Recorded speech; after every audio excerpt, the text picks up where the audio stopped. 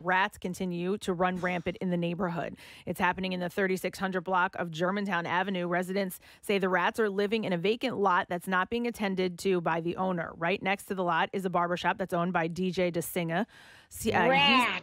He says the rodents are burrowing into the ground and under nearby buildings. He says complaints have been made to the city, but not much has been done about the problem. Kathy, did you see that the rats actually started a barbershop quartet? It was amazing. The rats are even finding their way into nearby homes. One resident said it jumped up on my couch and went onto the floor, and it had claws. Wow. I would die if that happened to me.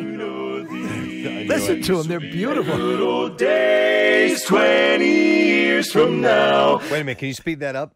Oh, my, these will be the good old songs that are on the... I can't speed it up Damn while it. you're... No, not while you're actually playing it. But she'll work on it so we can get an actual okay. depiction of the rat barbershop quartet. Yes, it would be, journalistically appropriate. Right. Yeah, I mean, come on now. A little bit more in accurate. part accurate. Exactly, Preston. That's why Actually, you won that I award. think better than speeding it up would be like pitching it up. You know what I mean? Well, whatever. Yeah, somehow or another make it higher. Can you do that? Or I don't know. Probably not. These will be the good old days. That just sounds like a key change. Okay. I'm still... It's all good. I'm just playing with it a little bit here. Listen, it was a threadbeare concept to begin with. You've never produced a rat barbershop quartet before, Casey? Well, no, but you know call what? yourself a major market producer. I know. All right, so here's... He was called the Phil Spector of rat barbershop quartet. The wall of sound. So with the cold weather cheese. months There you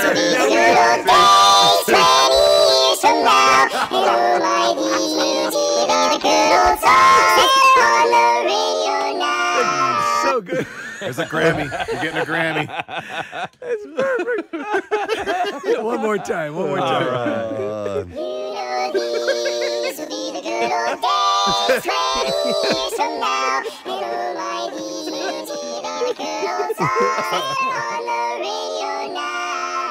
God. They're good. They're really good. I never thought I'd start my day off this way.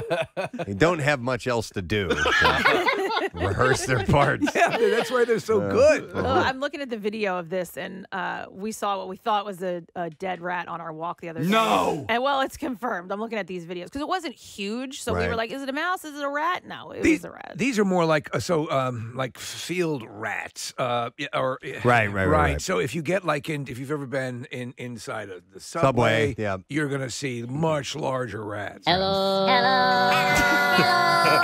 baby. Hello, my God. Hello, my ragtime now. Even better. It's so good. Even better. Those talented barbershop. Hello. That's just And they wear the most adorable little white pork pie Straw hats and stuff. Yeah.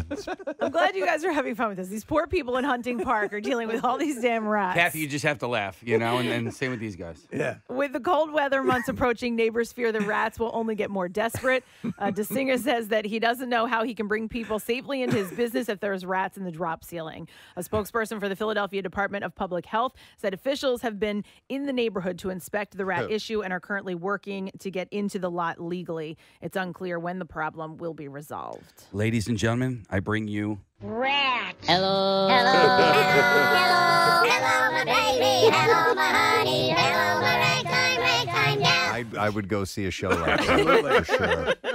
Wow.